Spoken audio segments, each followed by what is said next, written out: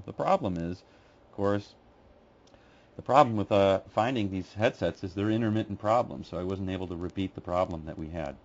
So if we have any problems, just either send me a chat notice or speak up if you hear any static or whatever, and we'll see if we can fix it. I've got my backup network and all that, but hopefully we won't have any problems. Okay, back to the regularly scheduled program. Okay, so so for Tuesday, today, like I said, excuse me. Here's the agenda for today. I'd like to cover any questions, review, announcements, project meetings. Oh yeah, so the two things are, I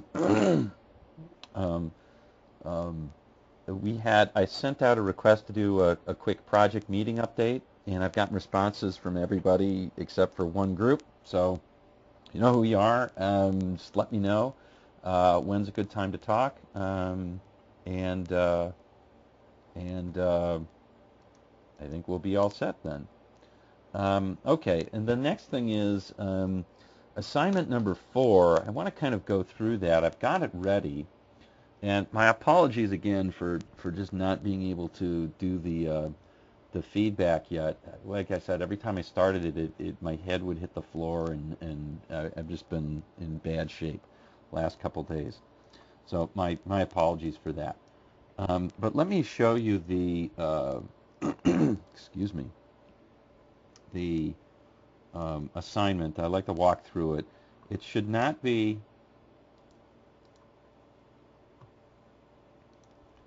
Okay, you guys got to tell me when you're not seeing the screen. Okay, I can see it now. Okay, great, awesome.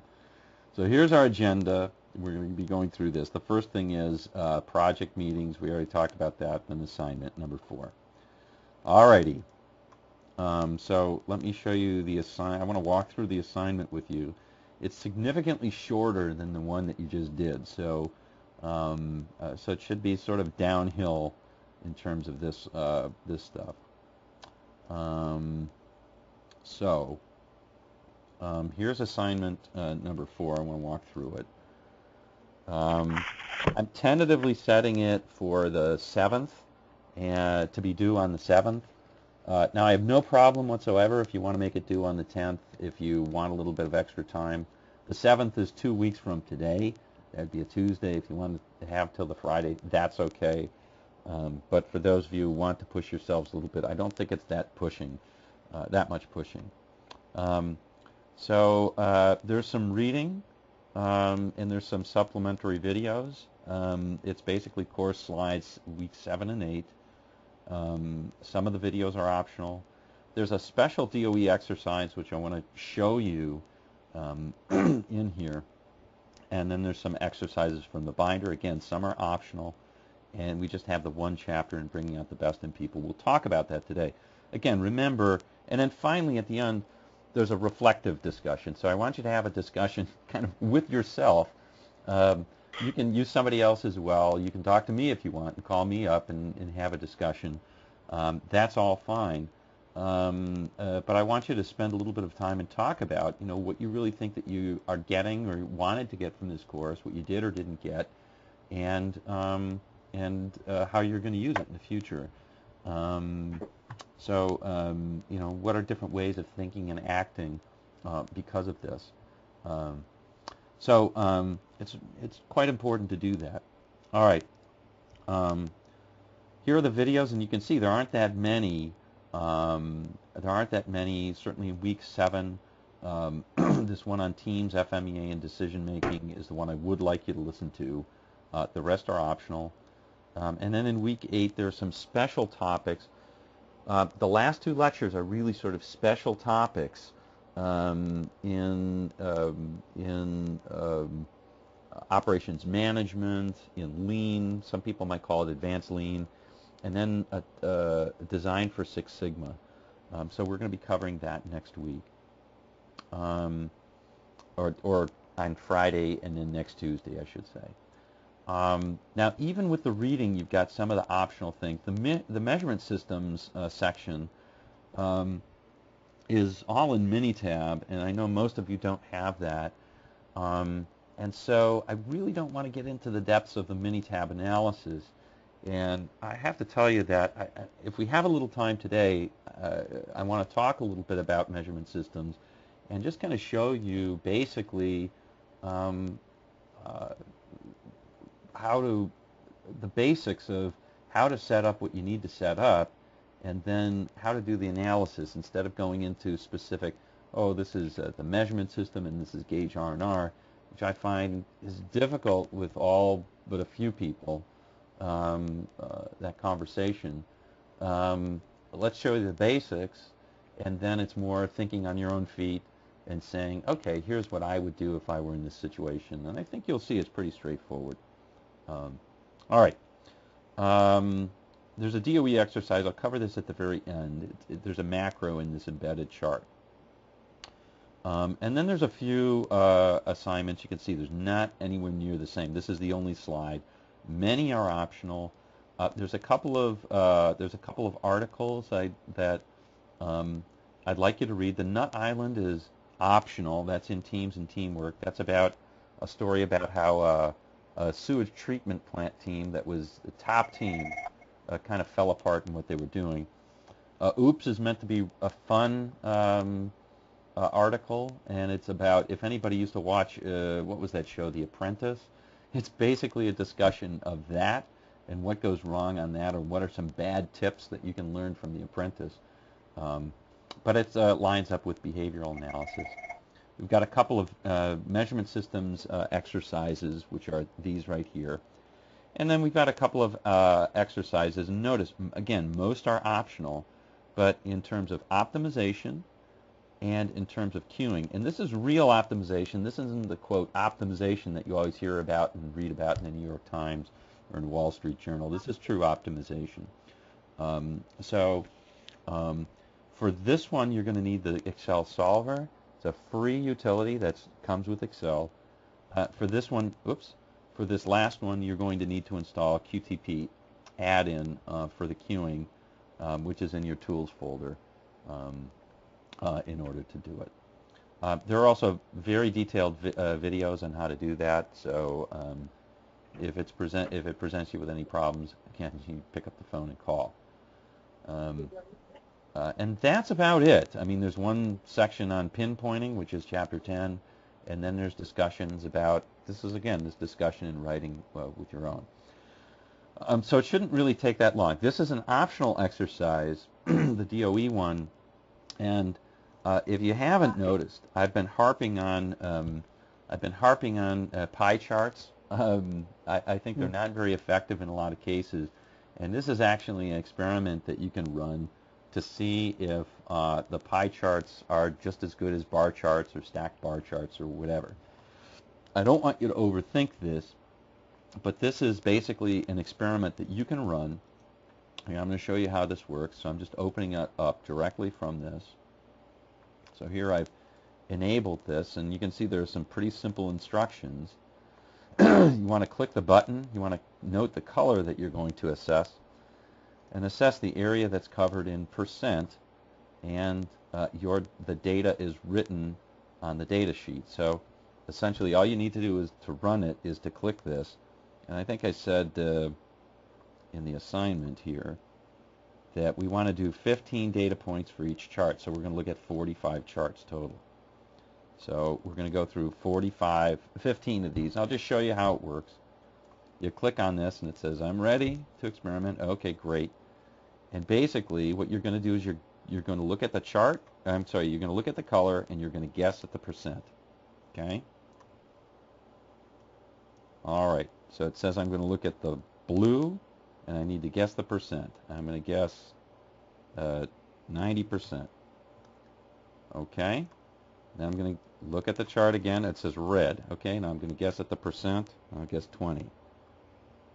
Okay? And now I'm going to guess at the percent, and it says I need to look at yellow. Whoa, I'm going to guess 0, etc. And you keep going, and you do that 15 times, okay? After you do 15 of those, your data values are all written in here, and I want you to analyze the data. Okay? What's written in here are the differences in percent from what your answer was and what the actual was. Okay? So that's that. And the discussion in here is really about, okay, so now we've run this experiment, right? We've done this comparative experiment. What's good about this experiment? What's bad about this experiment?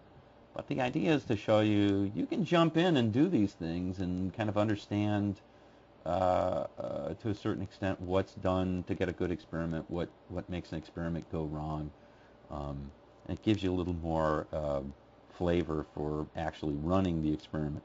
I mean, that's in lieu of actually doing a real experiment. This is at least something that you can, excuse me, try with yourself and see how that works out. And hopefully there's some learning that you get back from that. Okay, and if you want me to be the guinea pig, I'm happy to be the guinea pig. Call me up and you can run the experiment on me. Okay, so that's it for the assignment. Shouldn't take anywhere near as long, probably just a few hours to do it. Okay, so without further ado, I guess I'm going to stop. Are there any questions on this or the previous homeworks? I know, John, you had one, and we can cover that together sometime this week or on Friday if you want to call. What questions do you have? Any questions on the existing one that I think is due? Is it due today? I think so. Okay. No questions on the DOE. Okay. All right. So, all right. So that's about it. I'd like to finish where we were on control charts, and then we'll go into behavioral analysis, which is in week 7, the first section. We'll go into FMEA, which is the second section, and we'll cover MSA, or Measurement Systems Analysis, Part 1, which is also in week 7. It's near the end. Okay, before we get started, are there any questions on the assignment, all the regression, DOE? Okay. Mark, this is Regina. I Yes. have a question. Yes. I'm just pulling it up. It was on the, actually it was on the advertising assignment, which was exercise 2 DOE. It's on slide 64. Yes. Okay. Yes. And one of the questions was, is the main effect placement confounded with any two-factor interactions? And I used Minitab. And Okay. so it listed a whole list. It says the following terms are totally confounded with other terms and were removed. And it has color times placement times free offer, color times placement times day. So I was getting hung up on the question where it was saying with any two-factor interactions. Okay, got it. So let's take a look at that. All right, so this one right here. Yes? Yes. Okay, great. So let's take a look at this, and I'm going to start it out by looking in DOE Helper. Okay, I'm going to show you basically what this is. So let me open that up.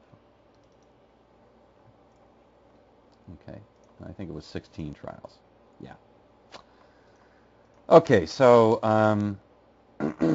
for fun, excuse me. All right, so here we've got our different factors, A, B, C, D, E, and our result, right, our response. Okay, and I've got 16 runs, and I've got 5 factors. Okay, so the first thing to think about is let me go to DOE Helper, and we're going to check the resolution. Now, why am I going to check the resolution? It's because resolution is related to this confounding.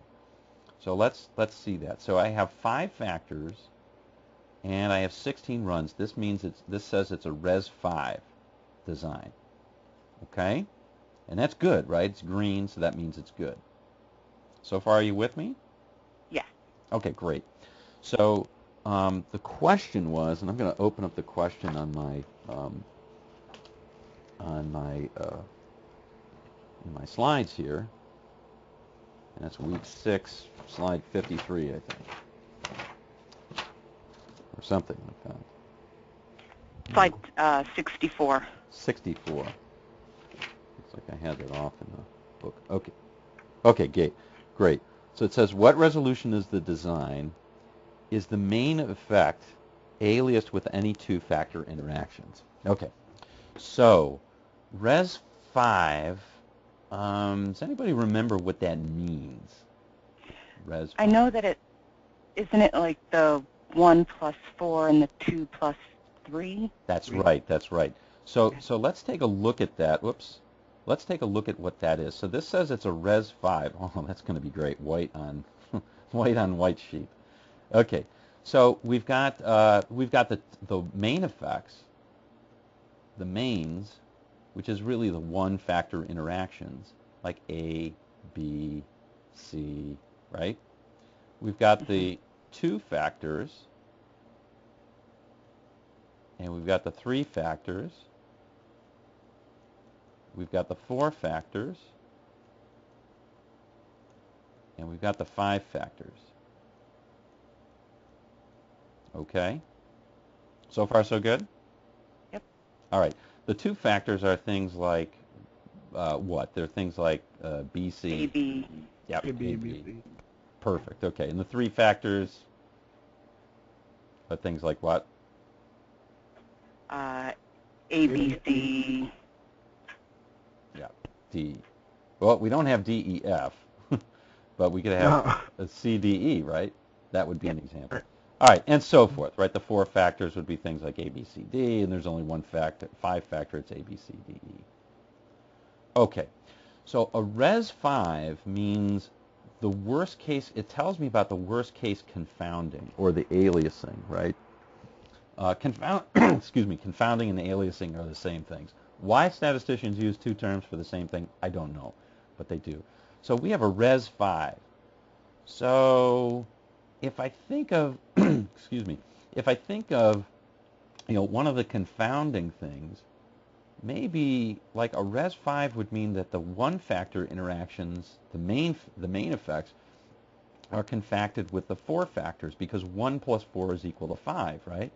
So, for example, A might be confounded with, I'll put an equal sign here.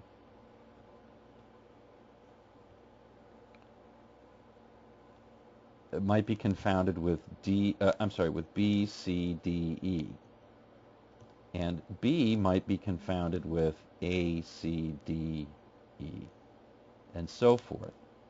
So I'm not going to worry about this because if I get an A main effect, from sparsity of effects, I'm not worried about this. I cross this out essentially and I say I don't care about that confounding. So the bottom line is, since this is a Res 5 design, the main effects, the worst things that the worst confounding that we have is with the four-factor interactions. Those are the lowest order interactions that the main effects are confounded with. So if I look at, is the main effect placement alias with any two-factor interactions, the answer is no. It's not. Got it. Because it's not a possibility. Right, not confounded. Exactly. And if we look at, and there's a couple of different ways to find that. Now, I'm going to show you, the brute force method in DOE Helper, and I want to show it to you in Minitab too. If you're using Minitab, then, let's go through and look at this. So here's the brute force. I've got this is what I've got. I'm just going to mark those as green. And if I look through here, I can brute force look through all of these right here. I'm not going to find any that exist. Like AP, nope. BJ, nope. CM, nope. DL, nope. EO, nope. FN, nope. HK, nope. If I go through all of these, I will not find any. Well, now wait a second. That's not true. Oh, well, here it is. Here's AC and BC and all this. Those exist, yeah, but L doesn't. So I really wanted to go through these. So that was a stupid thing that I just said on going through the bottom. I really wanted to go through the ones on the top, and you'll see that there's none of these that exist. If you look through it carefully, none of these two-factor interactions exist. BK doesn't exist, CL, DM, none of those exist. So that answers your question, sort of brute force, right? Another way of doing it is to do it in Minitab, and I'm going to do it very quickly in Minitab so that you see it. And if you aren't using Minitab, that's definitely one of the things that Minitab does better. DOE Helper is great for doing only exactly what it does. If you want to do a little bit more than that, it's not the greatest tool. So I'm not going to apologize for that. It is what it is. Never marketed it as a saleable product. Okay, so we've got this right here, and let's do a DOE, excuse me, on this. So the first thing is stat DOE factorial. I want to analyze a factorial design because I've already got it. If I read this, it basically says it doesn't have a design by Minitab. Do you want Minitab to do it? Yes, I do. So I need to tell them the factors. Oops, I need to select them. Oh, now wait a second. What's going on? There we go. I need to do this for some reason. There we go. And I need to have the response in there, and then it will analyze it for me. And there, Minitab just analyzed the design for me, and it gives me the B factors is significant, so is C, and so is BC, which is probably what you got. I hope it's what you got by doing DOE Helper as well. Now, you'll notice that it has this stuff up here where it's mapping, excuse me, A to color, B to placement, C to free offer, and all that, and it's goofy. Okay, and it also gives the alias structure. Right, now I wanted to check this. Now, if you have Minitab 16, it may be giving you the words here instead of the A, B, C, D, and so forth. So, Gina, did you get words here? I got the words. It says, like, color times placement times free offer. So it's listing, like, 9, 12, 14 different it's confounding like, terms. It's super hard to read, right? So Minitab... It's not as easy. Right. So Minitab finally got smart and said, no, whatever the case is, we're just going to give you A, B, C, D. And you can see it's actually pretty easy that all the main effects, they're not confounded with two-factor interactions. You can see that right here. And this actually makes sense with the resolution, right? 1 plus 4 equals 5. And same with here, 2 plus 3 equals 5. Mm-hmm. So it's all pretty straightforward. My guess is, though, that if you go back through this, in the old Minitab, I wish I had, oh, wait a second, I do have Minitab 16. Let me see if I can, oh, don't want that, whatever that was. Not sure what that was. Where's Minitab? Minitab 16. Okay, so I'm going to open up Minitab 16, which should coincide to what you have. Minitab doesn't tell me what it is either. Nice, Minitab. Really enjoying this. I'm going to take that Minitab 17 out. Are you using 16 or 17? You know what, I'm looking, and it actually has the words, and it has what you're showing. It's 17. Oh, okay. I just was looking at the portion where it had the words, so it does both in 17, it looks like. Okay, all right, well, that's great. So, yeah, if you look at that alias table, then it tells you, it gives you something called a design generator, which you probably never use in your life, and then it gives you the alias table. If you're using DOE Helper, you just look at those two-factor interactions, and my answer is anything above 2, and I really don't care that much. So I'm just looking at the confounding between the mains and the two-factor interactions and that stuff. Okay. Okay, great question. Thank you. You're welcome. What other questions do you have about the assignments? Okay. All right. So All right, great. So I'm going to close this down and let us, as the rabbit said, get back to our regularly scheduled program, which is the discussion about control charts. Now, remember, control charts are the voice of the process, right? So if we have our process right here, and we have our customers right here, right?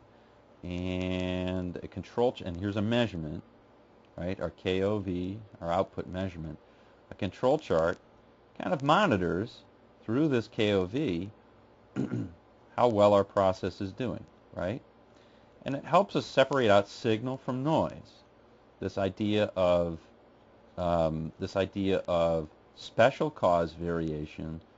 I'm sorry, common cause variation, which is inside the lines, and special cause variation. And if we have a chart that looks like this, let's draw a few things like here. I'll put one that's out and connect the dots. And this is time, and this is my KOV, right? My writing leaves a lot to be desired here. And that's my limits. And this middle one is usually green. This one is usually the mean. This is the mean plus 3 sigma, and this is the mean minus 3 sigma. All right, and if it has this form, it's called a Shewhart chart.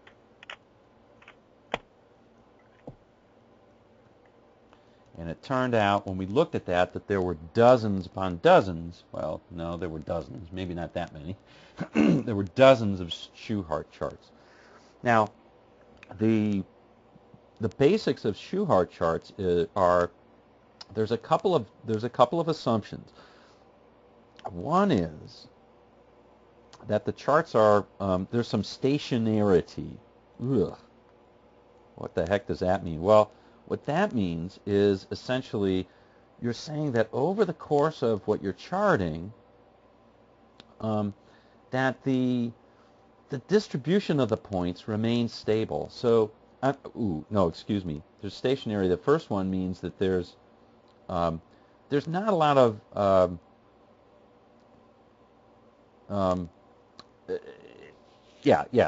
that's fine. What I was saying in the beginning made sense. So the distribution over this remains the same over the course of this. So in other words, if you've got a changing distribution, the 3 sigma, that this is exactly 3 sigma, goes out the window. Now you still calculate it the same way, but it works sort of like a hypothesis test. Remember, in a hypothesis test, we assume something that we think is actually not true. And then when we get data, we say, aha, see, the p-value is low, therefore I reject that null hypothesis that it wasn't true. That is, like if I give somebody a drug that I think is going to lower their cholesterol, if I give that to a lot of people, I might say, on average, I expect the average cholesterol to be lowered. The way my paradigm works is I write my null hypothesis that says mu is equal to mu 0, right, versus my HA, which is mu is not equal to mu 0, right? Remember that? Mm-hmm. So that's exactly how a control chart works. If the process is in control, if it's stable over that time period, then yes, then the limits are set at mean plus or minus sigma, 3 sigma. If, on the other hand, the process is not in control over that entire time frame, it's not really 3 sigma. It's set at whatever the estimate is, but it's not going to be exactly 3 sigma. So that's the first thing. That, in terms of the way that this all works, isn't anything to really worry about too much. We just go ahead and use the limits and work on our go on our merry way. I will have a comment to say about this when we choose attribute charts at the very end, but for the moment, let's just leave that alone. The second assumption, though, is a little bit different, and that is that there's no serial correlation. Now, I'm not going to talk about this too much in this class, But an example of this is the stock market. The stock market has what's called serial correlation. And so normal control chart methods should be used with some caution. What does that mean? What serial correlation means is that this data point right here, and I'll draw it in, yeah, okay. I know you don't like that. Here we go. I'll draw it in green. This data point right here, if I had serial correlation, is affected by this point right here. In one of the classical assumptions of a Shewhart chart is that successive points are not related to each other. They are independent of each other. They're like dice rolls or coin flips, okay? So this value right here is not dependent on this one, and this one right here is not dependent on its previous points, and all that, okay? So if you look in, for example, Minitab has a lot of things that have serial correlated charts. Now we're not going to get detailed into that. Those are some modern charts that are, very, let's say, very 1990s and even 2000s. We're not going to get into that. Suffice it to say that most processes will really benefit from using the cleaner chart or the simpler charts, and Shewhart charts are the simplest ones that there are. The individual chart is probably the most simple chart, and the lucky thing about it is that it works really well. It works in a lot of cases, and it's the appropriate chart in most cases. All right. So, but I wanted you to know about that just before we go on. Now, we were talking about three types of Shewhart charts. We talked about the eye chart, which was, and by the way, they all look exactly the same, right? We talked about the P chart, and we talked about the C chart. Okay? Now, the eye chart is for continuous variables.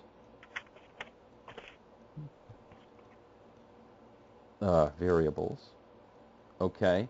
And it estimates its sigma by looking at between measurement variation. And I'm going to go over this again so that we remember this. We'll go over this specifically, but it looks at successive points, and it looks at the difference of those points. So in order to estimate its limits, it looks at, for example, this point and this point. It takes a subtraction in the y distance, okay, and it says, I'm going to use this to estimate my sigma, right, because that tells me a little bit about the variation of these points. And I'm going to do that again on the next data point and on the next data point and so forth. Okay, so it's using between sample variation. Now, because of this, it turns out that it's a great chart to use in a lot of cases.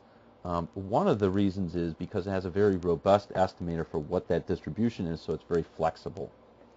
Okay? So this is appropriate for things like if you're measuring cycle time, if you have a performance measurement. But the nice thing about it is it also, let me erase this for a second. It's also, should have left myself a little more room. It's also works in all cases. So it works in P chart and C chart included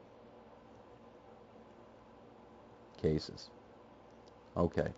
And why is that? It turns out that because when I have a lot of data, my P chart gives me something that's more or less continuous. Think about it.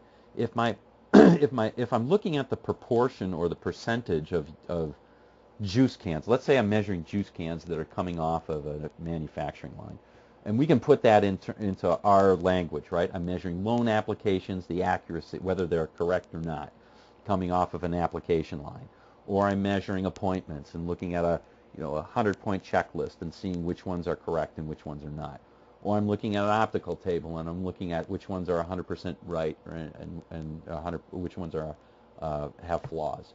Each one of those cases fits analogously into this. If I'm looking at many appointments, say 1 point a week, and I'm looking at 100 appointments, well, I've got a lot of different percentages that I could get. On the other hand, if I'm only looking at 5 appointments and looking at the percentage of that, it's not really going to be continuous. I'm limited to the number of answers that I can get there. So in the case where I have 100 appointments and I'm looking at that, the eye chart's going to be fine. It's going to be great. So I could use either one of these. Likewise, the same thing if I'm counting up defects. If instead of the optical table one, instead of looking at whether it's perfect versus whether it's not perfect, I'm looking at the count of the number of defects on a table, or I'm looking at a count of the number of defects in a loan application, or I'm looking at the count of defects in an appointment. In each of those cases, if my potential count is very high, then maybe I could use an eye chart anyway, and it would come out about the same. All right, so just keep that in mind as we do these examples. All right, now just to remember then, the P chart, we said, so the answer is you can always use an eye chart. You can always use an eye chart. It's never the wrong answer. So if you just want one answer, go ahead and use that. However, there are times when the P chart and the C chart can be a little more sensitive, and so they can detect changes a little bit more quicker. And so we want to know at least what are the cases where we could use those. And do you remember what the words were? So P chart stands for what? Proportion or percentage. You got it, percent or proportion. And the C chart stands for counts. Counts. That's it. It's really that simple. So if I'm looking at let's do a loan application. Okay, and I did this poorly. Well, I want it to all be red. Hey, come on. There we go. I don't know why I wasn't getting my white pen there. But okay, and let's say this is a single loan application, and there were, it looks like an ice cube tray of old, 1, 2, 3, 4, 5, 6, 7, 8, 9, 10, 11, 12, 13, 14. Let's say we have 14 chances for error, and we found that there was an error there, and an error there, and an error there, and we looked at successive ones of these. This might lead us to a C chart, right? Because we're counting up errors. Does that make sense? On the other hand, if we looked at, okay, I don't care how many are wrong within this, I'm just looking at, is it right or is it wrong, and counting up, say in a batch of 100, how many were in error and how many were not, that's going to lead me to a P chart. Okay. Hopefully that makes sense to everybody. All right, so now what I want to do is I want to take you through just what are some of the patterns that you might see. And all of this, by the way, is explained in the notes in much more gory detail than we want, as well as some of the calculations. Okay. Okay, so let's take a look at that, starting on slide 153. This is in section 6.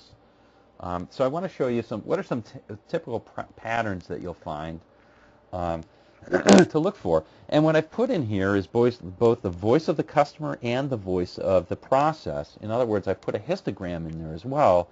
And I find that it's helpful to always look at both, because sometimes one chart will show you one thing and another chart will show you something else. So it's always good to look at both when you're doing that. All right, so here's an example of a control chart when you have a stable process. Generally, you'll find a histogram that, depending on the number of points, will be bell-shaped, or sometimes it can be skewed too. But in any event, the recommendation here is all the data are relevant. If you have problems, it's a good project to maybe work on, because you're looking for deep sources of variation.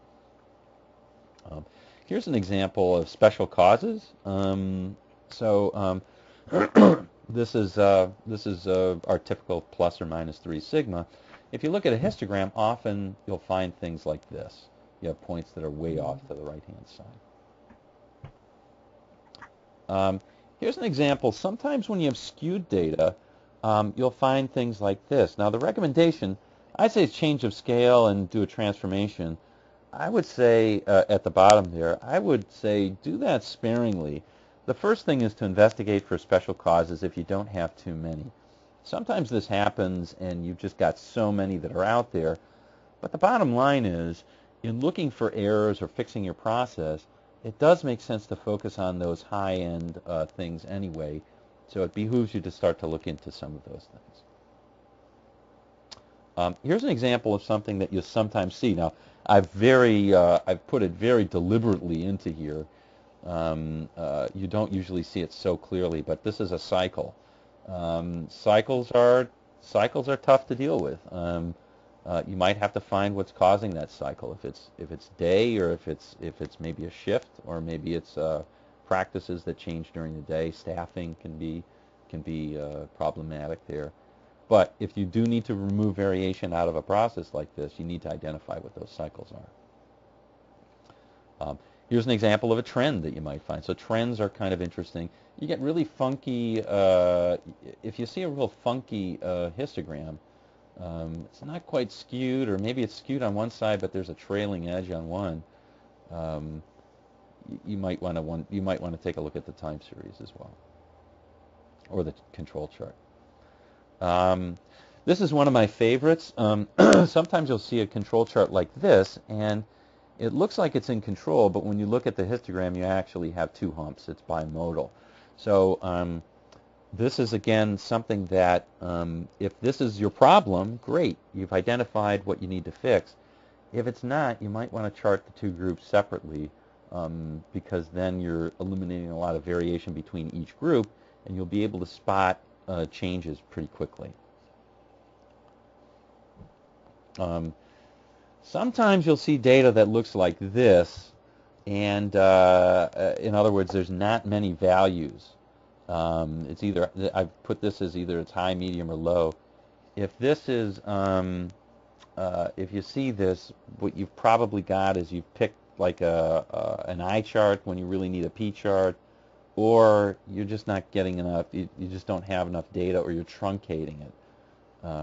So the example might be, I sample 10 invoices or 10 loans every week, and I'm measuring whether everything's right or everything's wrong, and yeah, it's most of the time it's zero. When I have something like that, what ends up happening a lot is you over control things, so that you'll find that every time there's any issue, let's say you find one loan application that's in error, it's saying, oh, special cause event. That's just not the greatest measurement. You probably have to think about the measurement that you want to use.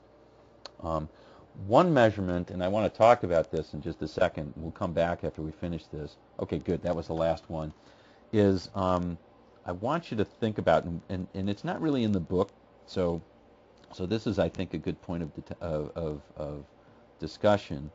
And John and I talked about this, in fact, and this comes up a lot when you're looking at errors over time. One of the problems with, let's say you were looking at, the classic one is safety inspections. So we're going to do safety inspections. Okay. So here's a typical thing that people might chart or put on a control chart. I want to look at the number of safety inspections, or the number of issues, and I look at it per week. So this is week 1, this is week 2, this is week 3, whatever. I could label these. And the problem with a lot of these, what happens if you go to let's say a plant that's really got its safety down well. Well, the problem is sometimes you get zeros. Oh, I got one.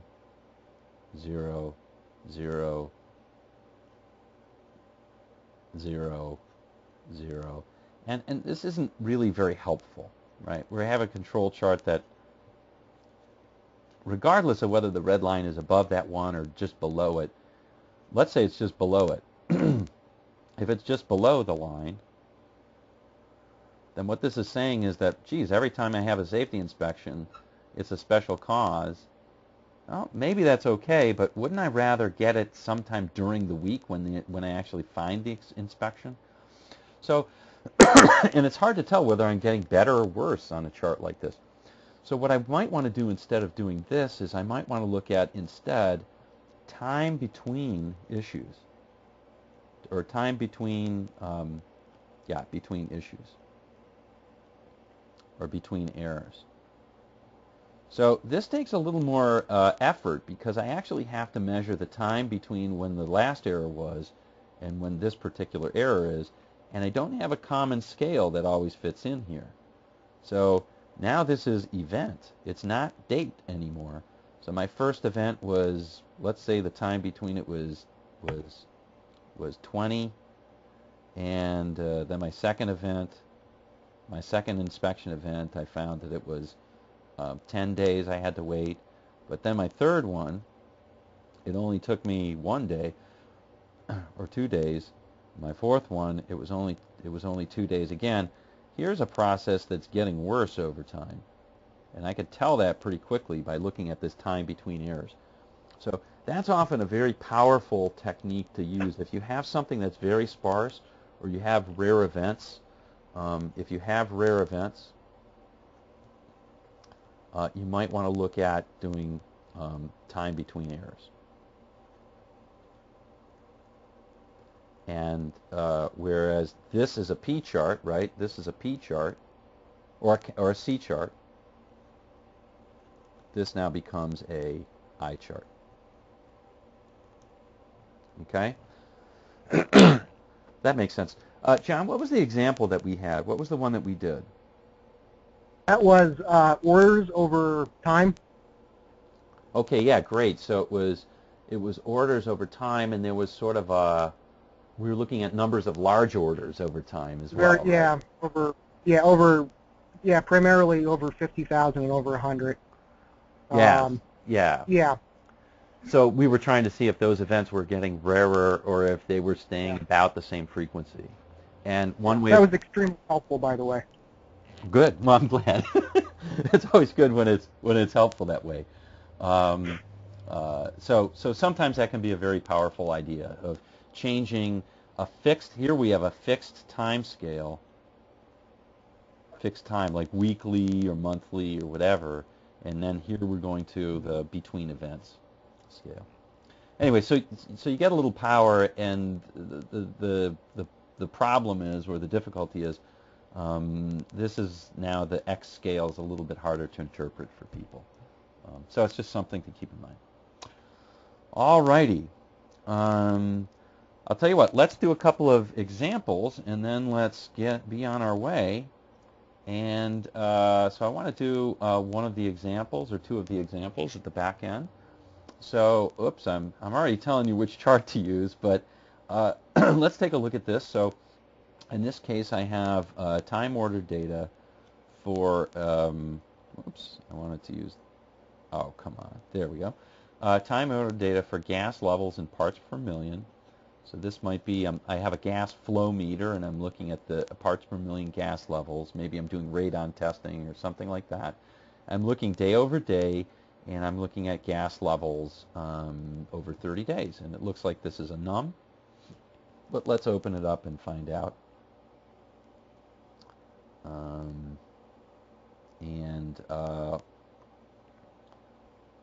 Let's see, where do we go? Oh, I'm already there.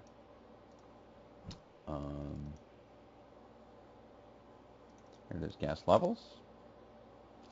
And I need to have Excel stats open. So now I've got it open. I'm going to go ahead and use my control. Okay, this is numerical. And I got to get the data in there. So I'm going to do that. Clear out the existing data right now, and then I'm going to paste it in. And I'm going to show you the fancy way of doing that this time. Where is my other data? Here it is right here. I'm going to copy and go back to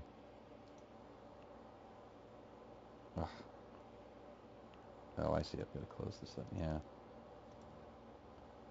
You know, sometimes it doesn't give me my my bar at the bottom.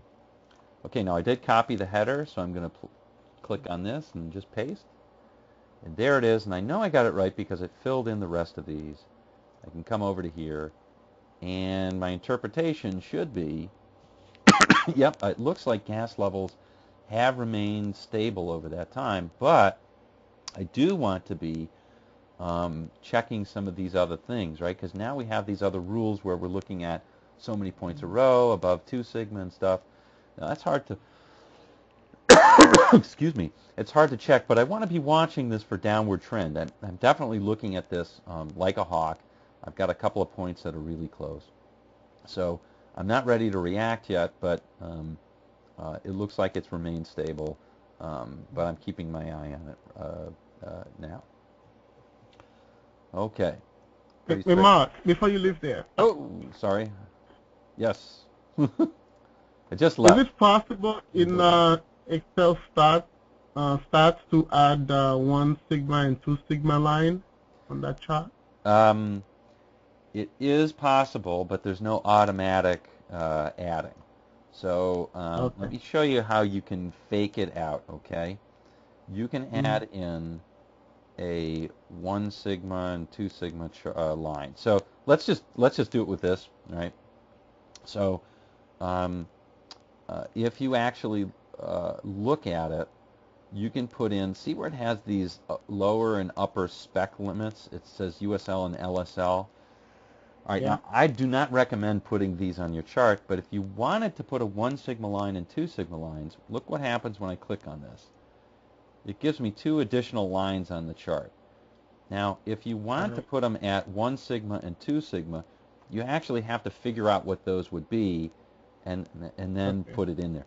So let's see. So if the center line's 10.4, and let's call this, or 10.5, and this looks like it's 11, right? So 2 sigma would be about 2/3 of that way, so that'd be about a half to this. It would be 0.75. Is that? No, that's not right. 0.75. I don't know. Let's see. 10 point. Let's just make it 8. 5. And this would be 10.15, something like that. And you could put those on the chart, and there they would be. Now I got it wrong a little bit, so I'm trying to think of why I got it wrong. But oh no, that's pretty close. So that puts it at 2 sigma. And if you want to put on 1 sigma, you could just add some other things. But there's no automatic way of doing it. Okay, I see. Okay. Thanks. Right. All right. We're gonna. I know you pinged me for a talk on to get together on Friday. I do have a template that does put on not 1 sigmas but 2 sigmas, called a zone chart, that some people like to use. It's not something that I cover all that much, but I'll show you it, and if you like it, I can give it to you. Okay. Okay. But not standard in Excel stats. Great question. Okay. Thank you. You bet. Let's do another example before we move on. Let's do. Let's see if I can. Let's see if I can fix this one. So I want to open up late services. So in this case, it looks like I've got a situation where I've got a company. They pull a number of accounts, and they check to see if they were late or not.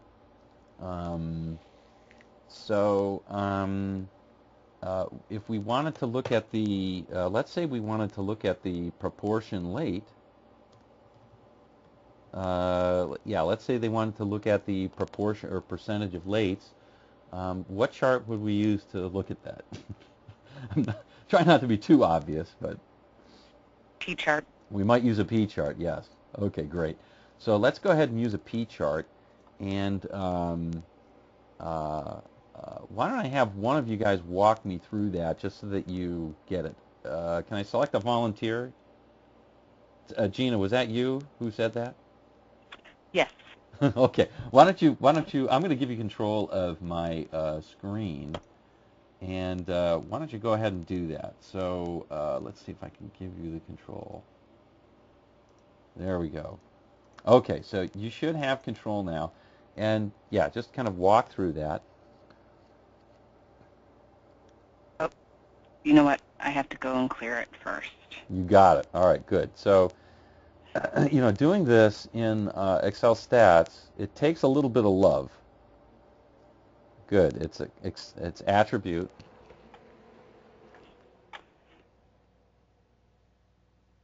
Yep, P and NP. And then if you click on data, you can clear that out. Whoops. I've got something in the way. So, okay, all yours now. Sorry about that. Good. So now that clears it out. Back to the data. Oh. How come I can't grab it here? Try it now. Try down here. Try it now. Okay. There we go. And we don't do the headers. Wow, you remember a lot. You have a good memory. Yeah.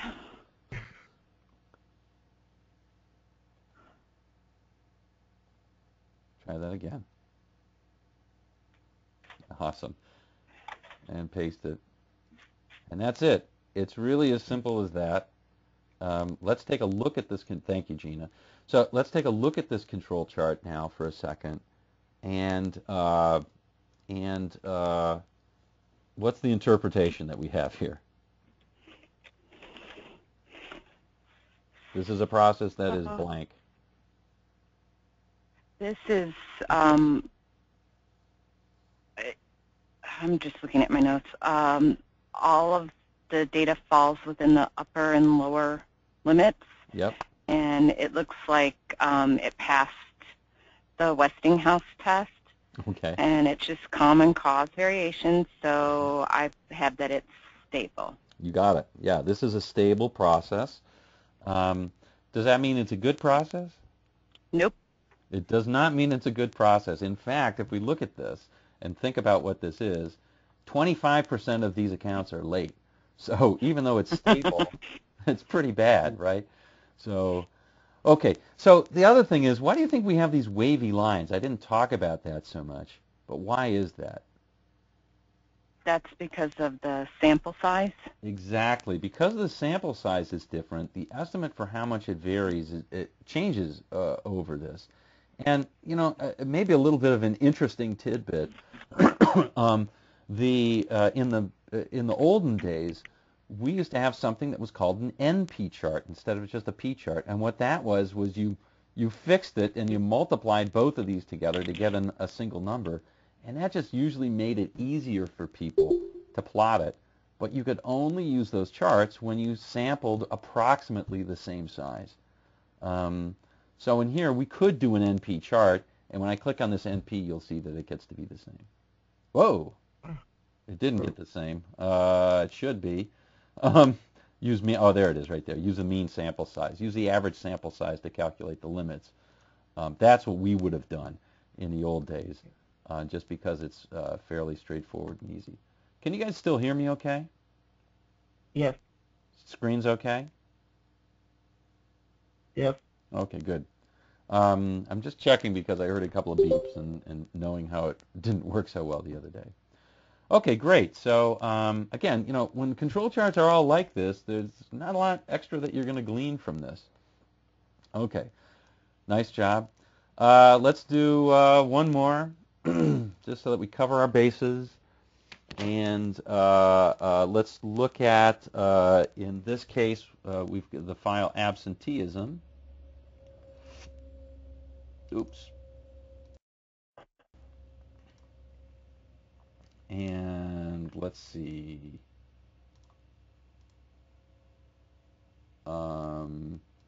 And in this case, what I've got is I measured employees week after week, and the ones that were absent without telling me that they were going to be absent. So they tracked the number of employee days that staff is absent. And it says after week 15, management decided to take action about the high rate of absenteeism by chewing out the staff. A, was the reaction warranted, and B, do we see real evidence for improvement? So it says, does it say after week 15? Yeah. So I guess that would be, it would be here, right there. They started chewing out the staff if they were absent. Don't ask me how they chewed them out, because they probably weren't even there to do it. But John, I'm going to ask you to give me a hand with this one, if that's okay. Sure. All right, so I think I've given you the keyboards. I've got Excel stats open. So the first question is, what chart do we want to use here? I'm going to guess C chart, Mark. Yeah, C chart would be fine. And I chart would also be okay. But C chart is probably the preferable one here.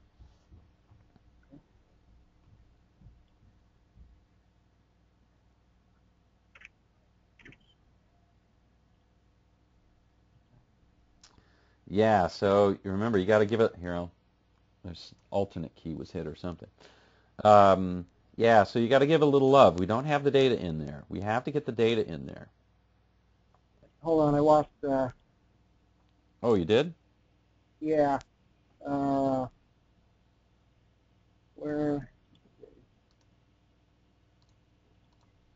Okay, it says you still have it, but... Hold on. Yeah, I don't see the screen.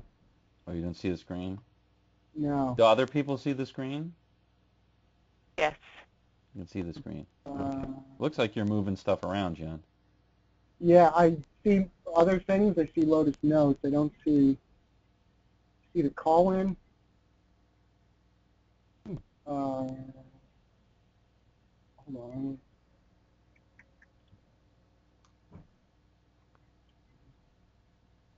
I don't see.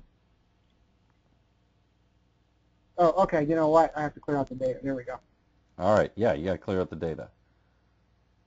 I don't see the previous screen. You don't need the previous screen. So this is not the right way of clearing out the data. So the way of clearing out the data is you click on data. See where it says data? Anything that's red is clickable. Okay. Yeah. That's how I've always been doing it. Oh, well, it will probably work. It will probably work, but try double-clicking on data there. I don't know what you just did there. Hold on. Oh, it's gone. What happened? All right. I don't know where the word data went, but... All right. All right. Go ahead and clear out the data. Okay. There we go. All right. Now you got to copy it.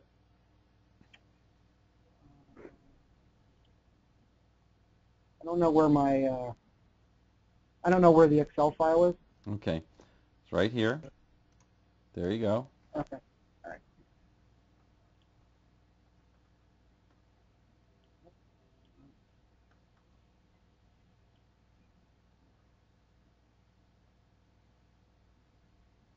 There we go.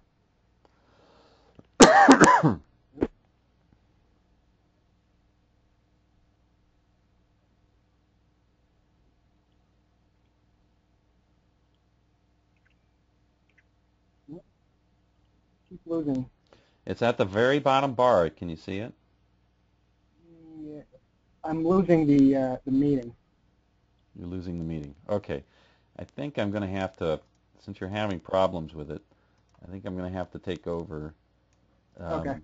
Is anybody else losing the meeting? No. No, I'm fine. Okay. Only when I toggle over. Okay. Okay. So, John had copied this and put this in here. And now there is a problem with pasting this, is when I paste it, what data is it going to paste? Yeah, it pasted the count. It's just column, yeah. Yeah, so it's just one column in this case. This is the only data that we want is absenteeism. And if we paste that, that's fine.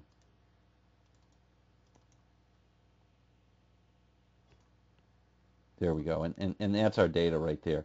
So I'm gonna redo it the way that John was gonna do it, just to show he wasn't full of it, and he was on the right I may path. be, but, yeah. But it did work for me when I did it. Yeah. So if you do clear it out, you know, you're not getting a lot of the advantage, but that's okay. We'll just copy this and plop it in. You just have to remember exactly where to place it, and then you've got to fix the time, because this is a formula. So that's why it's a little bit more difficult. But anyway, I think if you practice it a little bit, I think the clearing and pasting will work out well.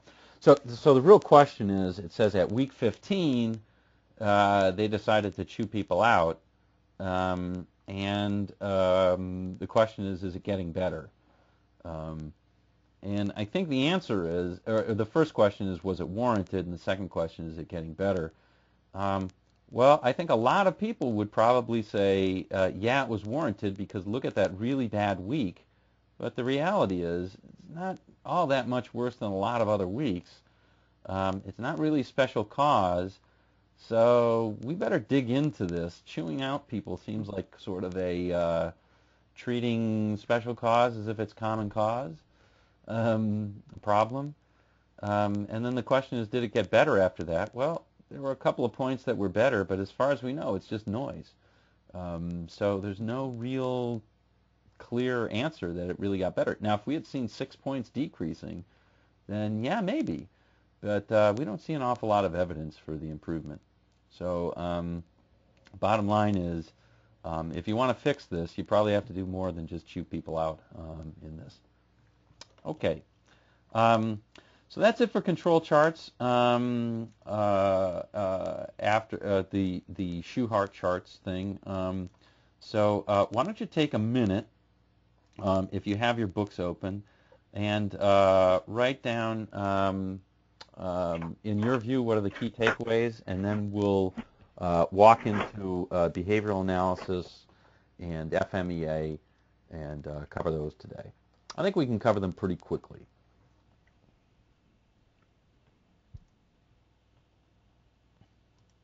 Just take 1 minute and then we'll go in. It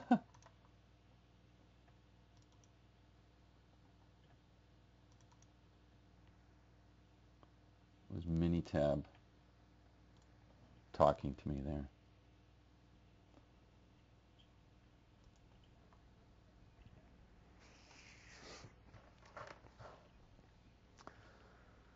All right.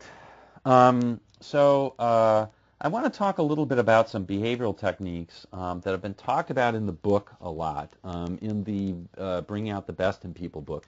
Now, how have you guys been liking that book? I hope you've been reading it. Do you think that this is something that that sounds like it applies to your company? No answer. Yeah, Mark, I like. Yeah, so basically, it's a discussion about behavioral psychology and how it might be applied in the workforce. And you know, one of the major lessons in it is that you can't just tell people what you want to have done. If you want desired behaviors, you have to work to shape them.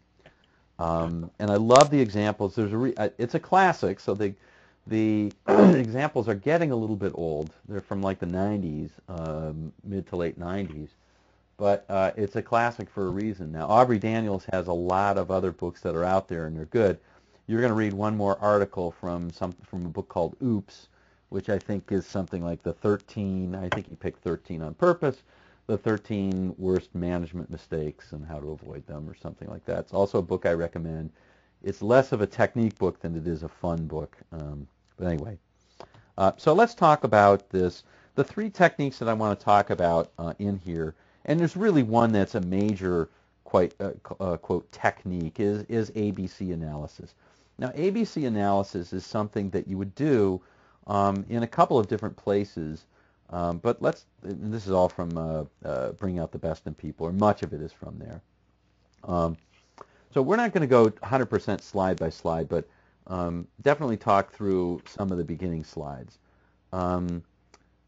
After doing this, we'll be able to use a model to help us understand why certain behaviors occur more frequently than others in a given individual or in a group of people. The thing that I would like to impress upon you on this one is, no, it went backwards. Why did it go backwards? Stable processes. Yeah, let's get rid of that.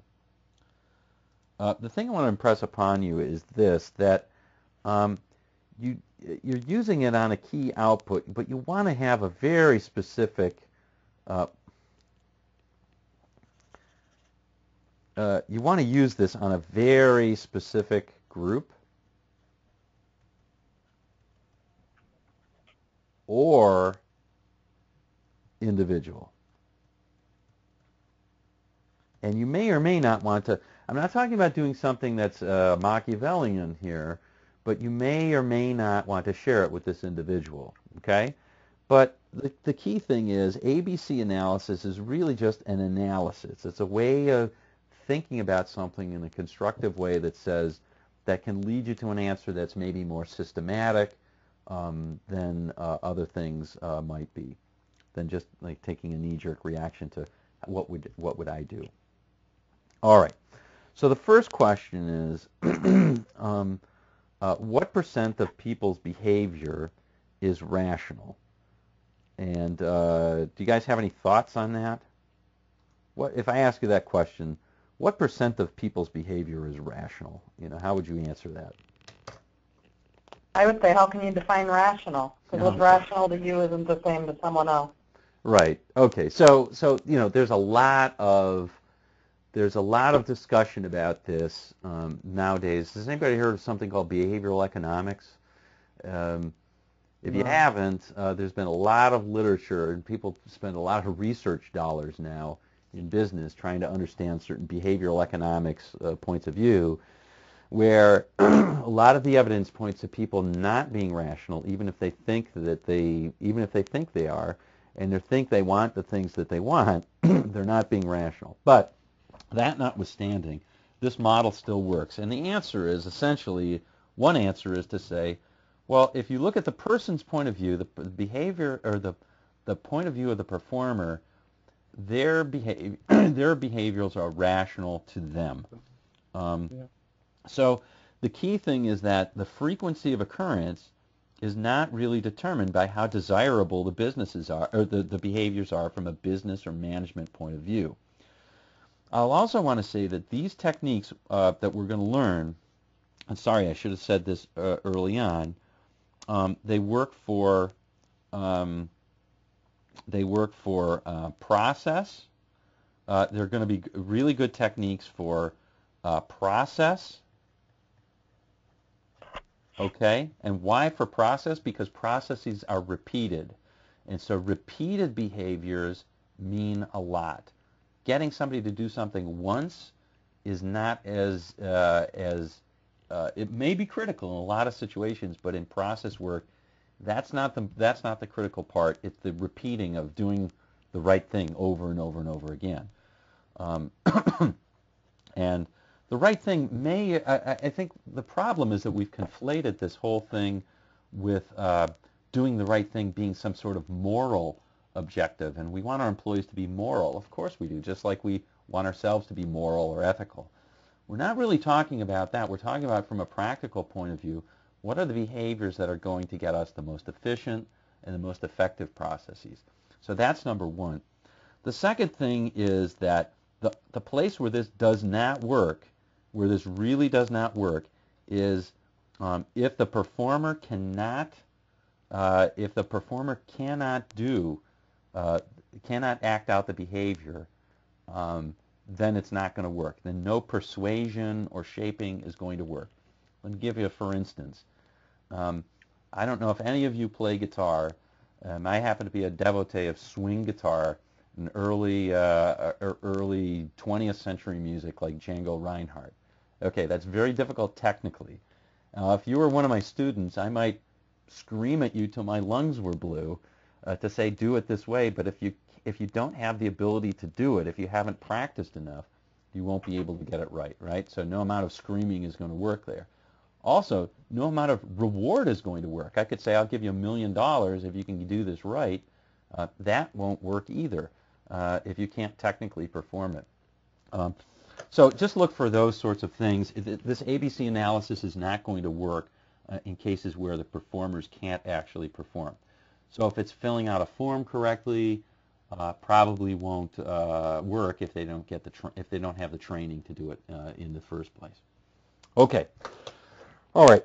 So this is also predicated, using ABC analysis is predicated on some research.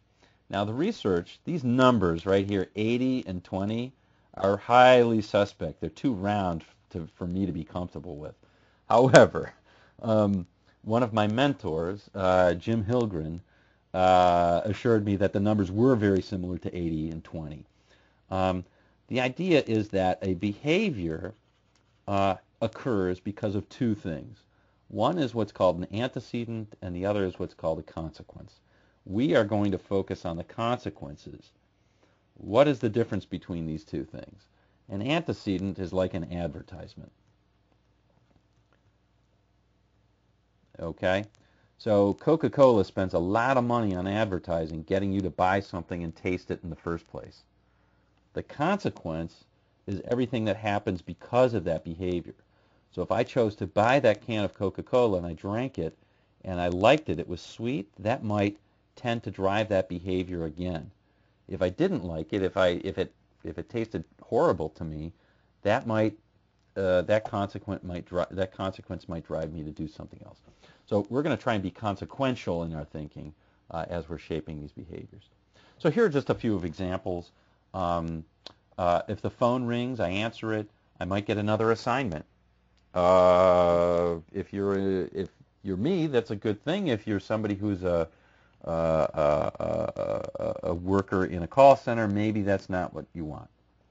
So that might be a positive consequence, or it might be a negative consequence. It's not clear. Another example might be an antecedent. Might be a doctor tells me to lose weight. I might go jogging. That's one behavior I could do. I might lose weight as a consequence of that. If I'm tired, I might say, okay, I'm using that antecedent of me being tired for a behavior, drinking coffee. And I might perk up for a while. Or I might have to go to the bathroom or something like that. Okay, and I think we get this. So how does this work? What we're going to do is we're going to score certain consequences. We're going to describe consequences. And we're going to describe them in 3 dimensions, whether that consequence is positive or negative for the performer. Remember when I said that you have to do this on a specific group? That's the reason, because if you do it for a wide group, they have all sorts of preferences, and it's going to be difficult to say whether it's positive or negative and all this stuff. Second dimension that you want to score it in is if it's immediate or if it's going to happen in the future. Okay?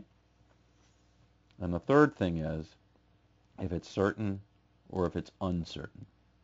Okay, now, once we do this and we look at the behavior and its complement, and I'll get to that in just a second, and we score it on all of these 3 things, we say the behaviors that frequently occur will have lots of picks, and the behaviors that rarely occur will have lots of nicks. Okay, a pick is something that is positive, immediate, and certain. So if something's positive and immediate and certain, it's a behavior that's probably going to happen. If we have something that is negative immediately and certain, it's probably something that won't happen. All right, so let's take a look at what this might look like. And this is, for example, driving. If I'm driving down the road, let's say I'm driving down the highway, and I want to analyze a a behavior that if I were the police or if I'm me, I don't want to happen, and the complement, okay, which is what I do want to have happen. So the first one is driving above the speed limit. And the second one is driving at the speed limit or below the speed limit.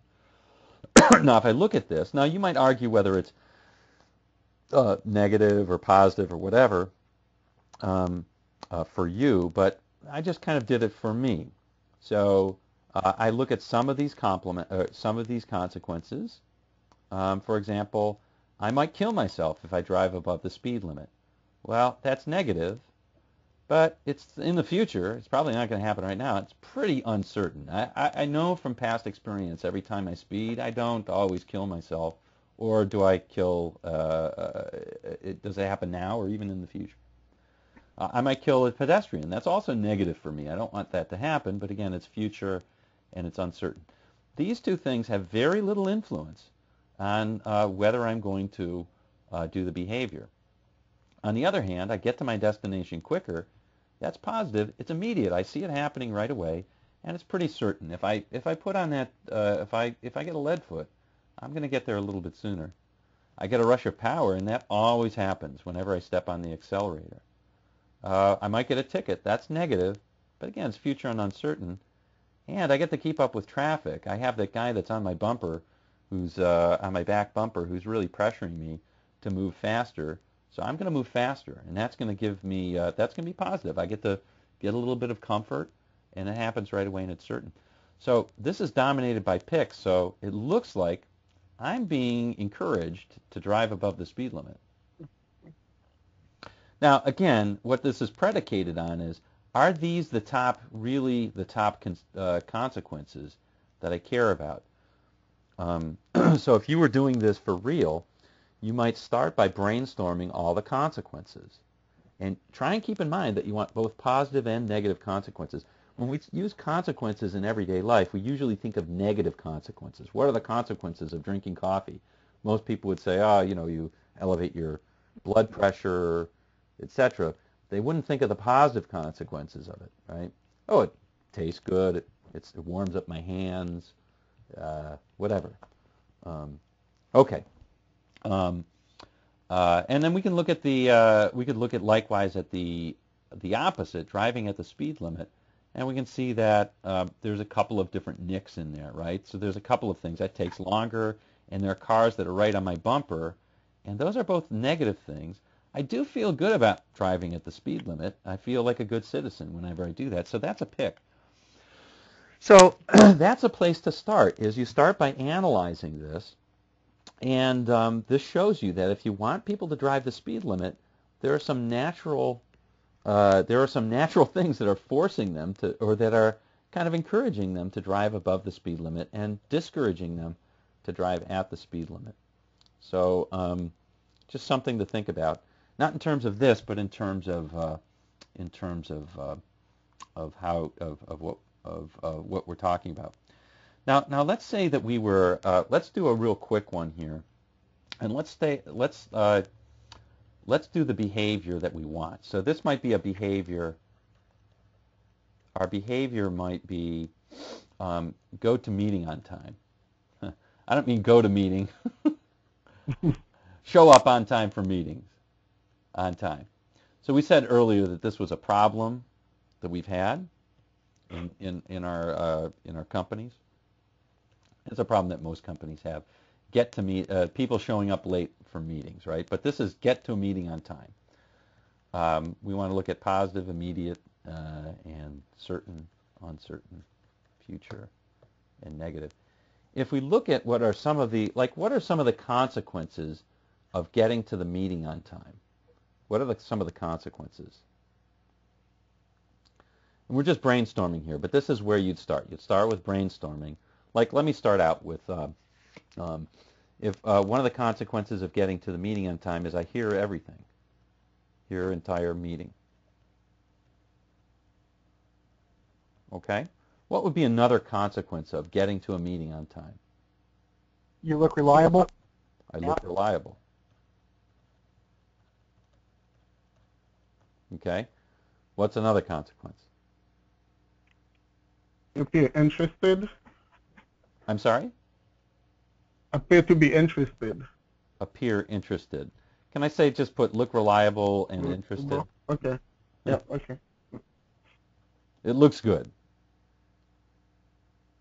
Okay, so here's the tough thing. The tough thing when you're using this tool is just because it's what you want to have happen doesn't mean that the only consequences are good consequences. What's another consequence? What's a bad consequence of getting to the meeting on time?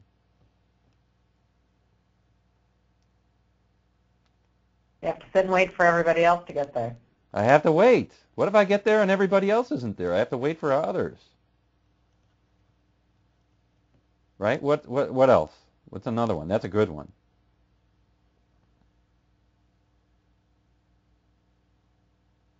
Do I sometimes have to miss the end of my previous meeting? Or like if I have meetings back to back? Anybody have that issue before? Yeah. Right. Okay. And I know I've pushed you on a couple of these. That's one of the reasons why I leave that 10-minute cushion, by the way, if you haven't figured that one out. Okay. Anyway, the idea, I can't catch up on work.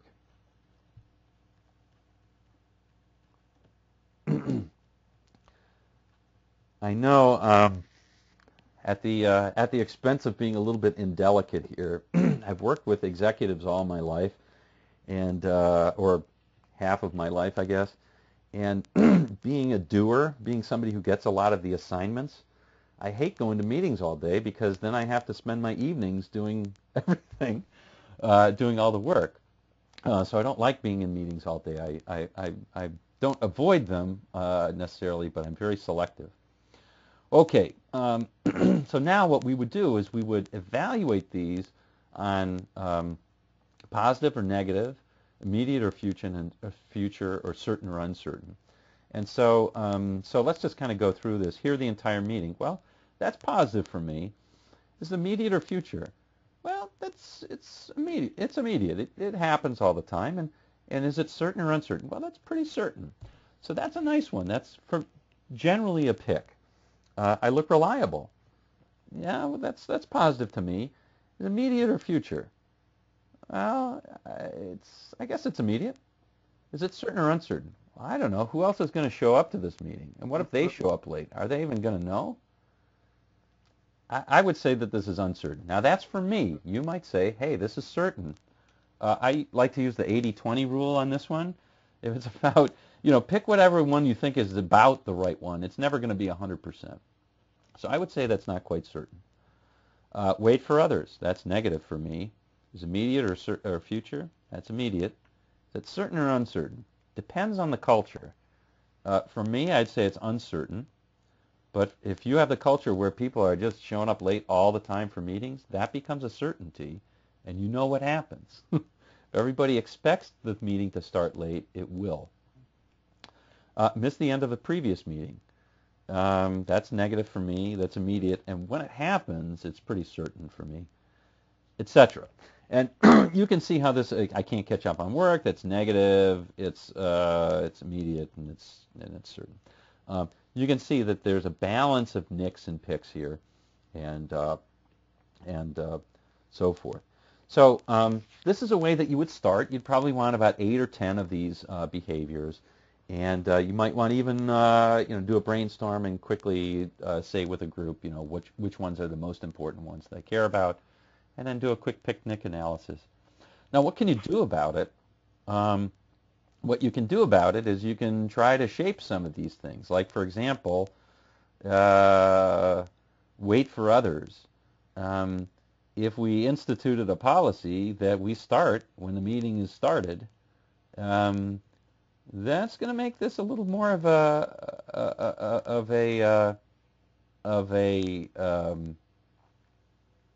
that's going to make this a little less important, right? So that's going to move this to it just doesn't happen. I'm not going to wait for others. So it becomes less important. So it can drop out. Or if this were certain, maybe we work to make this uncertain, and this is future, etc. But these are difficult to do this. If you want a behavior to happen, you have to look to add picks. If you want to make a behavior not happen, you want to look to add nicks to that behavior. So this is the first part. You'd want to then list the complement of the behavior. So the behavior is show up late, and we do the same thing. We do positive, negative, immediate future, certain, uncertain. We'd list the consequences for being late, like I catch up on work, I hear previous meeting, whatever, right? And we look to try and stamp out the nicks here, or the picks here, okay? Like this is a pick. I get to work on my previous stuff, get to catch up on my work. That's a pick. So that's something that we'd have to work to maybe stamp out. Okie doke. Hopefully that makes some sense to you. And there's lots of different places you can use this. You can use it when you're analyzing data. That can help. It's especially helpful when you're planning an implementation and when you're standardizing. And one of the reasons why is that a lot of our solutions tend to be nicks, tend to nick people. Think about it this way. What happens when let's say you were working in a call center, okay, and you found that something in the way that the employees were doing what they were doing was making them inefficient. And so you remove that. Maybe it was a piece of after-call work. They finish the call and they have to do some stuff. You can show them how to be more efficient with that after-call work. What have you just created for the employees? You've made the process more efficient. But from the employee's point of view, is it good or is it bad? Hard to say, right? Because one consequence of doing things more quickly might be, I just get more stuff to do. So that can actually be a nick. So when you're designing processes, sometimes it's helpful to think about, to use this just to see the lay of the land and to say, what are the things that we could do to maybe positively reinforce some people in the process. Okay.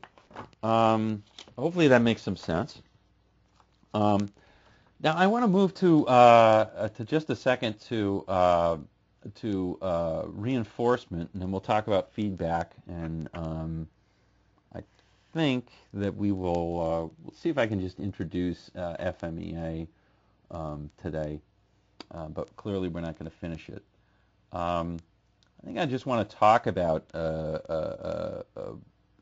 this one. So we're talking about reinforcement.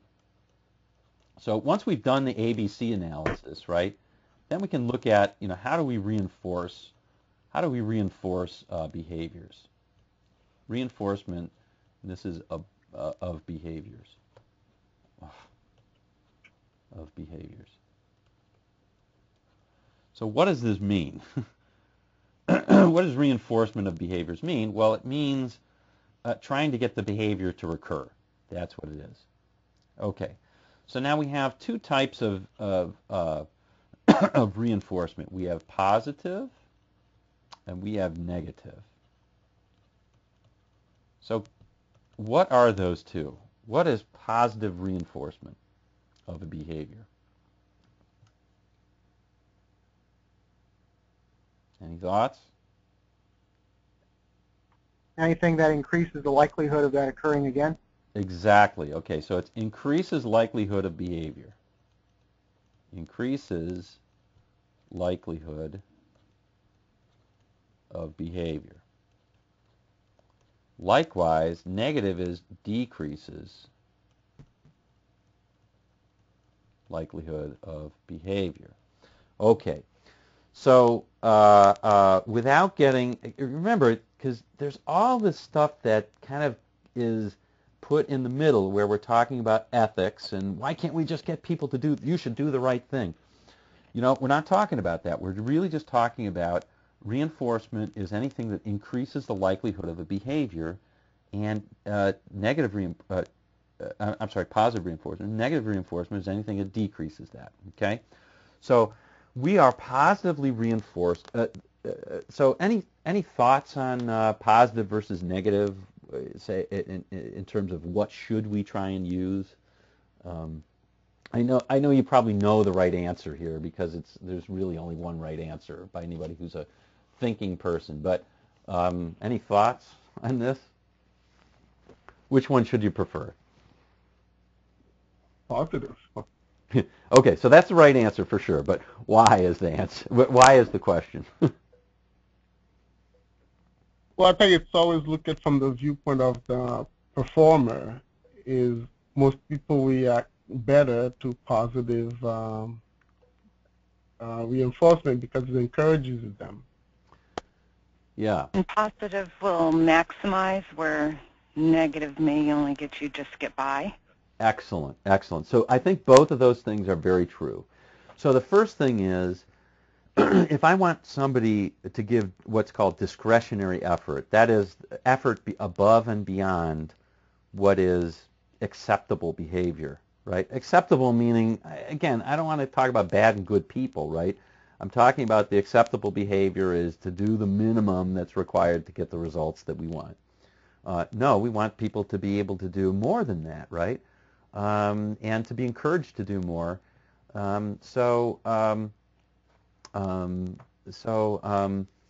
If we positively reward people, theoretically there's no limit. We can increase that maximum. Whereas if we negatively reinforce people, what we're really trying to do is keep people off that bottom, keep people from the bottom there. Okay, so it's that discretionary effort. Now studies have been shown that positive reinforcement works a lot better anyway, and that we should look to do about 5 to 1, between 4 and 5 to 1, positive to negative, plus to negative reinforcers. So if we're trying to reinforce, we should definitely look for ways that we can positively reinforce. Now I want to make sure that we understand that this is not the same as reward. Reinforcement does not have to be the same as reward.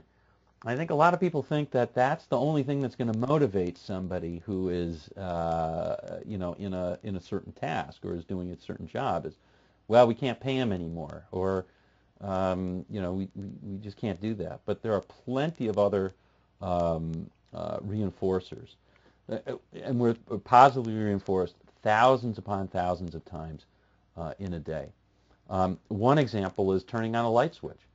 That reinforces us to use that light switch, right? When we flip that switch up or off, up or down, we see the lights. They change, right? So it reinforces us to use that switch. If it didn't work, right, if we flipped it up and nothing happened, or flipped it down and nothing happened, we would stop flipping that switch very quickly. What are some examples of positive reinforcement that we deal with daily? When I turn the key in your car and it turns on. There you go. I mean, some of the things are really that simple. How about an example of something that's designed, a designed reinforcement? And we might not like this one. We might even think it's evil. But does anybody play any of these games on their phone? I know you're not going to admit it, but I'm going to admit that I play one or two of these games. Okay, now I don't make a habit of doing it, but if anybody has ever played something called Clash of Clans, now I haven't played it, but I've observed somebody watching it. There's so many things that they reward you for early to get you hooked on the game, and they're positive. They're like little bing sounds, or they give you a little gift. Or they give you a free try, or they let you move a little bit quicker for a while.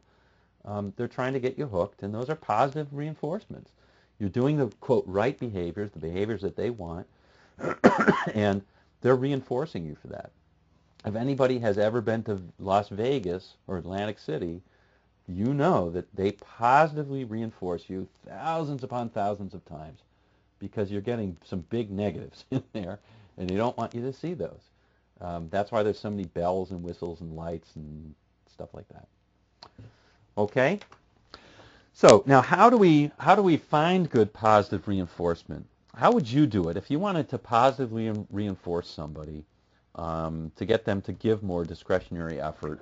And we're not trying to be evil for this. We're trying to get the right process behaviors or whatever.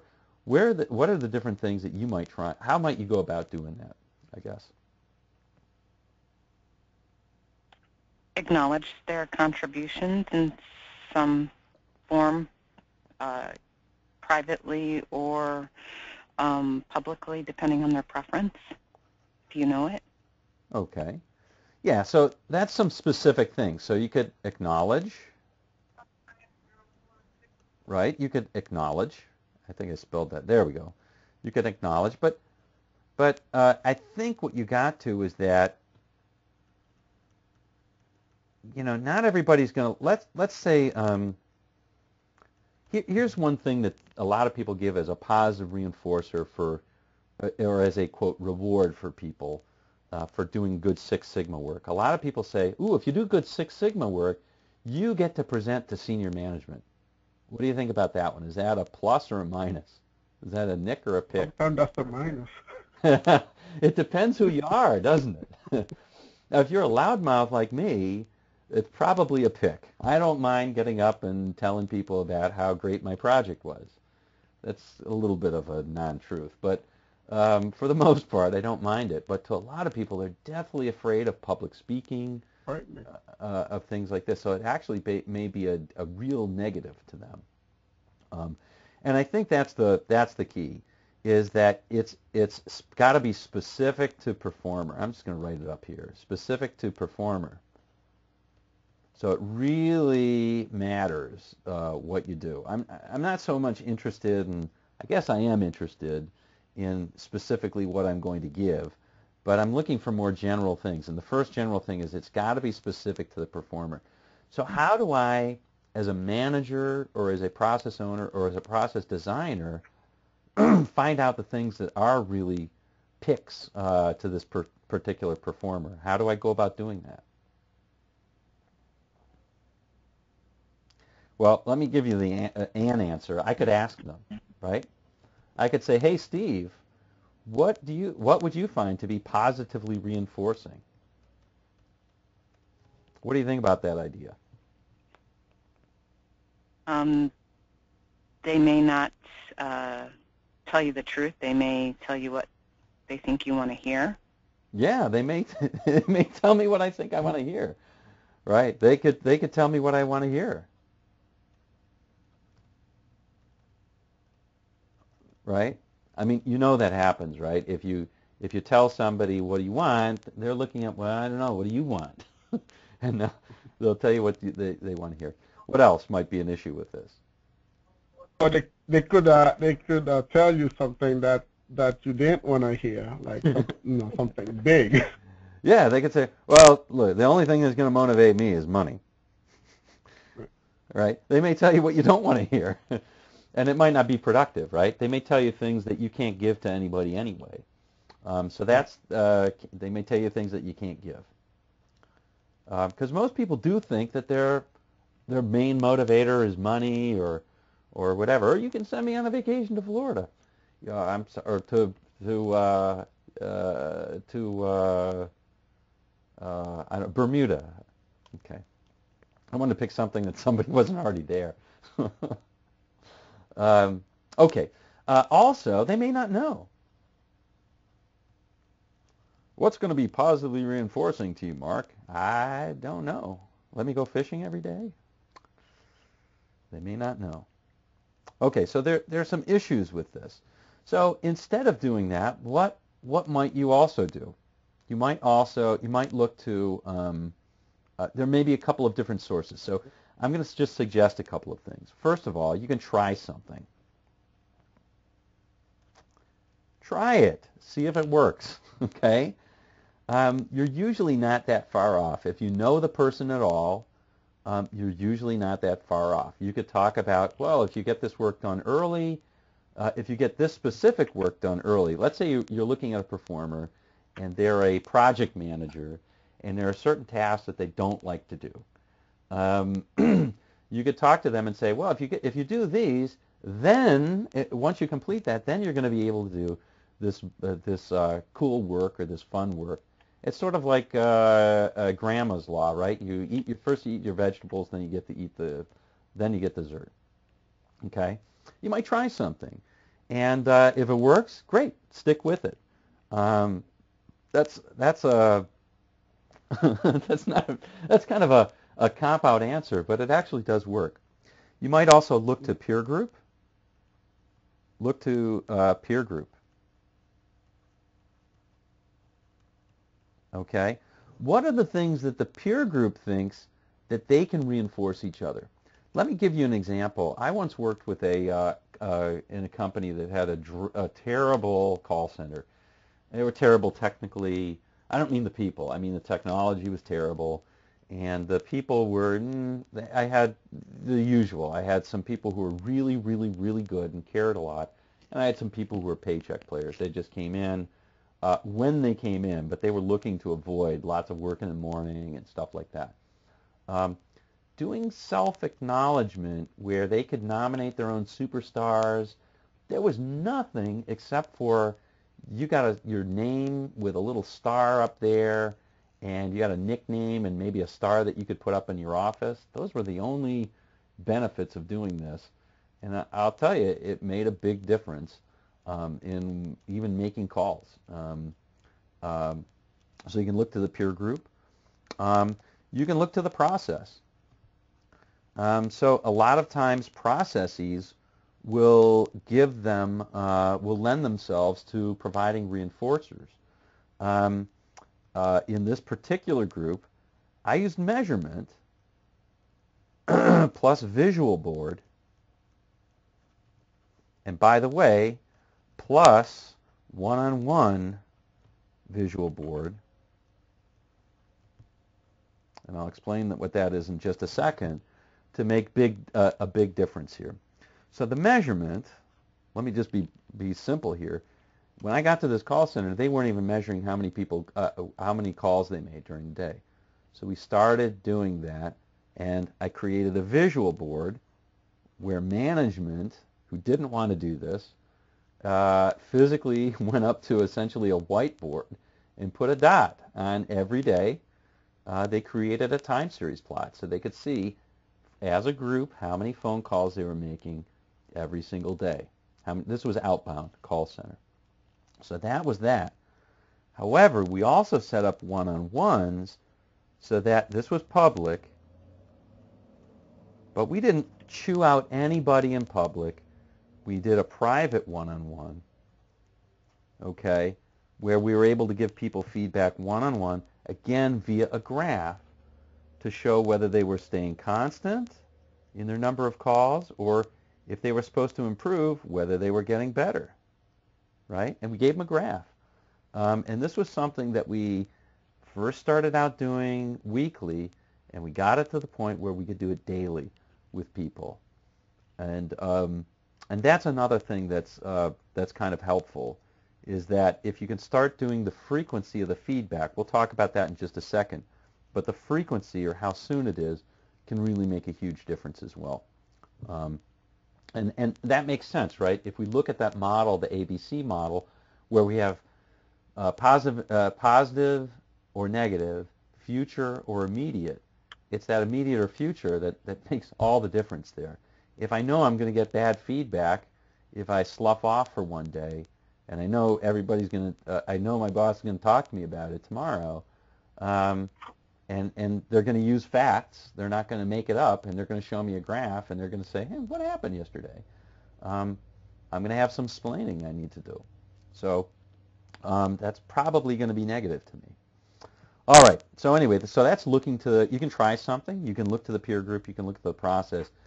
And, you know, if it's really kind of looking at management just giving all the attaboys, really coming in and saying, hey, you did a great job, that's wonderful, but management has a limited amount of time. So this took a lot of effort, right, to set up one-on-ones especially when it was daily with all the people in there. We had to get that down to a really, really short meeting.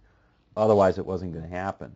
I mean, these had to be 5-minute meetings, so we had to have all the things, all of our artifacts down pat, and we had to have management be able to do that efficiently. Otherwise, they were going to waste all their time, in a meeting giving somebody feedback. Hopefully, this makes some sense.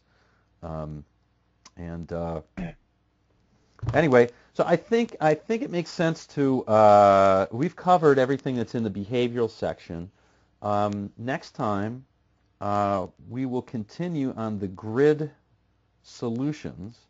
On the grid, and we'll look into FMEA, which is a risk matrix.